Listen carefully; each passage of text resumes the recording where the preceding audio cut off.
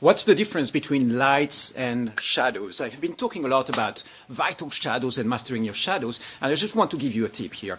The shadows are emotions, things, mindsets, thought patterns, states of beings that feel uncomfortable to you, that feel negative in a way, and that you want to get away from, usually. So, of course, you know, when we take a little bit of distance, lights and shadows are just movements of energy, and there is a place of unity in our mind, in our lives, where everything just becomes one.